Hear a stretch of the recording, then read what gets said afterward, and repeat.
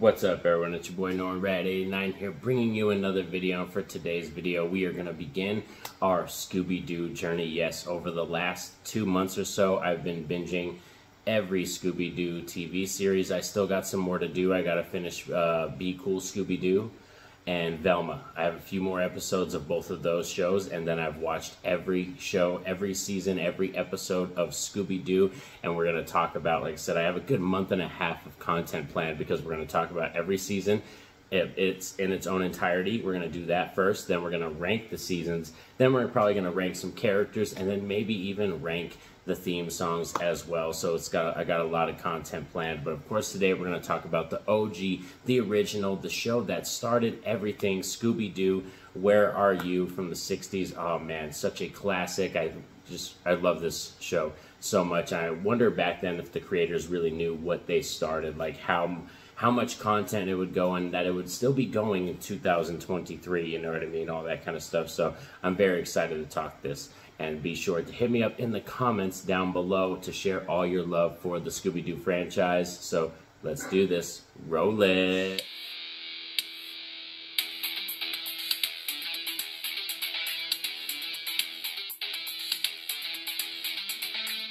So Scooby-Doo, Where Are You? This first TV show originated in 1969 in September and ran for 2 seasons through 1970. The first season was much longer. I believe there's 16 or 17 episodes in that first season. And then the second season was shortened down. They were already kind of losing, you know, like the ratings and everything. So Hanna-Barbera, the production company, ended up canning the show after that second season. I believe only 8 episodes. It's a very shortened down one. And then we had it kind of revamped and brought back to life in September of 1978 as well. Sorry, you can probably hear my chicken outside. That's Flash making all that noise.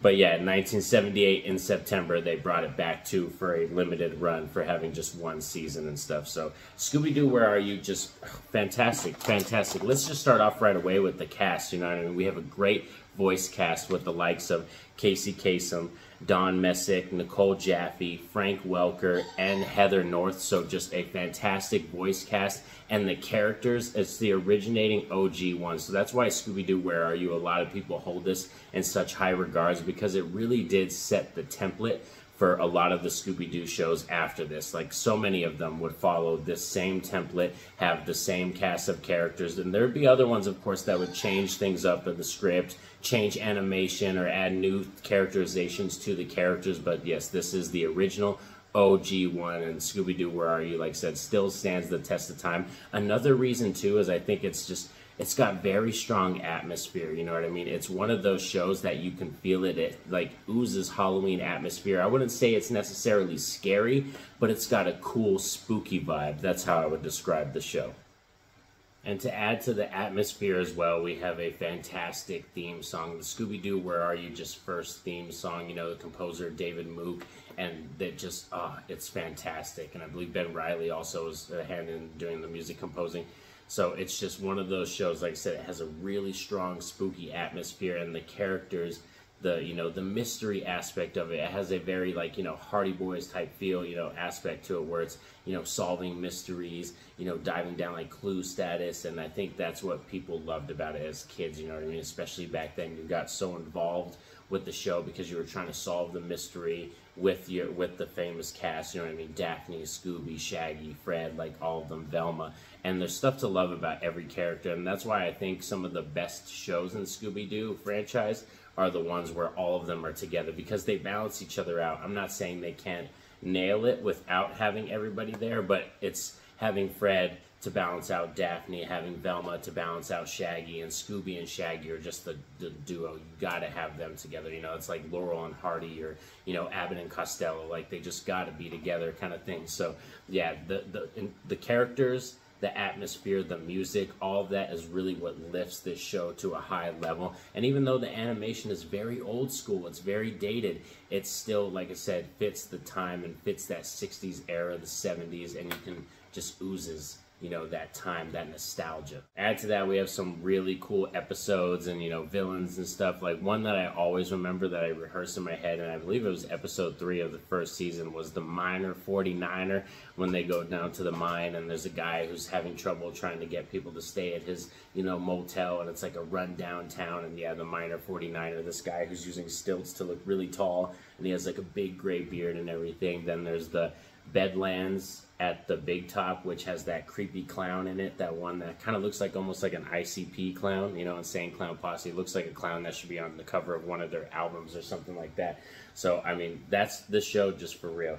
Oozes that time, oozes atmosphere, has some really cool characters and the villains, and it's one of those shows that just stands the test of time. And like every time I watch it now, it still holds up, even with my children, with my nieces, nephews. They love watching it and stuff. And Scooby-Doo Where Are You is still very high up in the rankings, because even returning to it, like as I've watched it as a child, as a teen, as an adult, with kids now, and it's like it still holds up. And it's mainly because I think they just really nailed it down. That template, that first shot, and it's very rare for someone to come out in that first shot of a TV show or something like that and just really nail it down.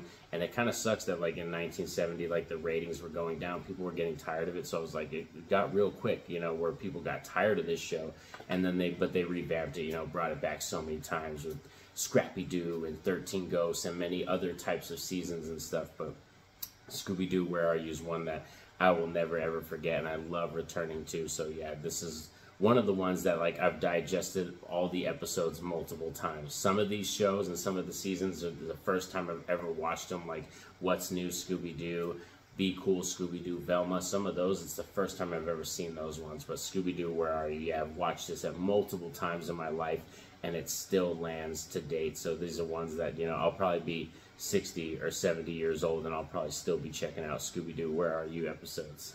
And in terms of the characters and the cast, like we talked about the voice casting and everything a little bit, and the characterization and stuff, but my favorites are like probably Shaggy and Daphne. Daphne and Shaggy are the ones that are my favorites. Like, and I love that different iterations. Shaggy is kind of the same. They kind of keep him the same and stuff like that throughout most of the shows and stuff, but Daphne kind of gets more different iterations, especially when you get into the other seasons. But yeah, them two are my favorites of the crew, and the ones that I, you know, love watching and that I laugh at the most, or that, you know, I connect with, that are just, they're funny, you know what I mean?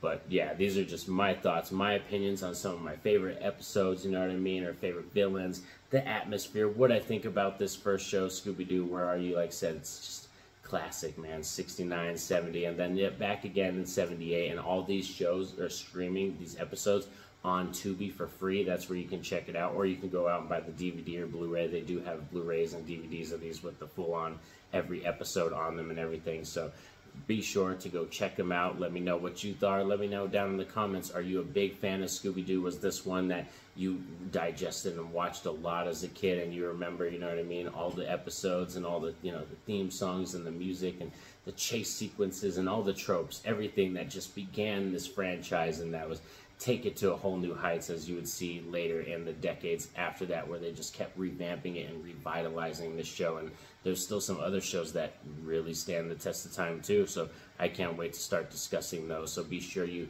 like, subscribe, and have that notification bell so you're notified anytime I post videos, because you don't want to miss anything on this Scooby-Doo journey. And like I said, hit me up down in the comments. Follow me on Twitter as well. That's my other social media. I'll have all that stuff in the description down below. But most importantly, I want y'all to have a safe and happy day. Peace out.